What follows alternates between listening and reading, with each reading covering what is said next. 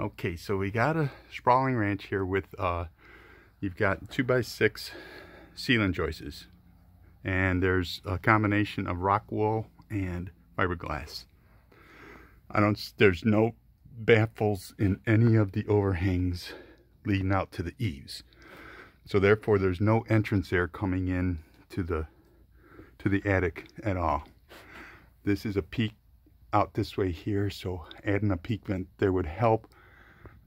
There is a full ridge vent system up here, which I can see daylight through, and that is drawing. We've got a peak vent over on that side, and then a peak vent over on that side.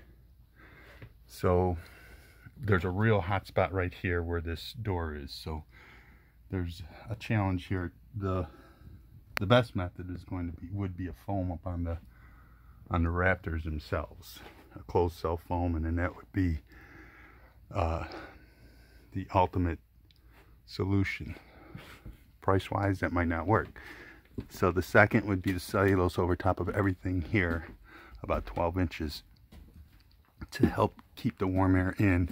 And of course we'd have to coagulate or coordinate with what we do with that doorway.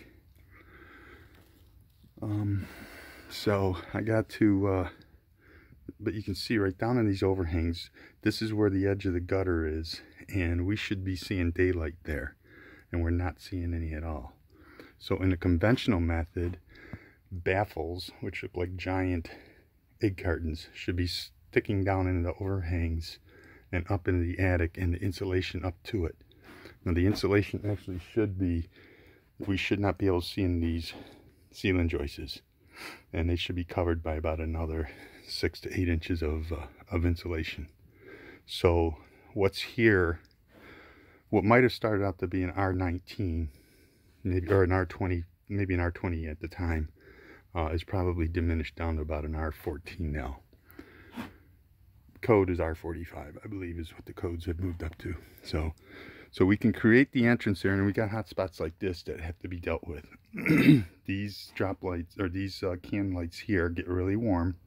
So what we do is we take and we actually box them out with aluminum boxing, and then get the insulation over it, so you don't have to worry about any fire or anything. So this would, and the cellulose, if you did the cellulose in here, it's a flame retardant product anyway, so you can actually put right to there, but we would keep it open anyways, in case, that way if you ever got to service it,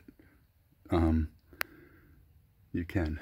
But ultimately, if we can if the budget allows us to put the insulation to the bottom of the roof decking, the foam insulation, that is a closed cell that won't let any vapor pass through it, that is the route to go. So we'll have to get the numbers together for that. But in the meantime, there is definitely some ice formation on the edge. That is a big concern because water is coming in. And we were out here about 5 years ago doing ice removal, so the problem has not fixed itself, as they usually don't.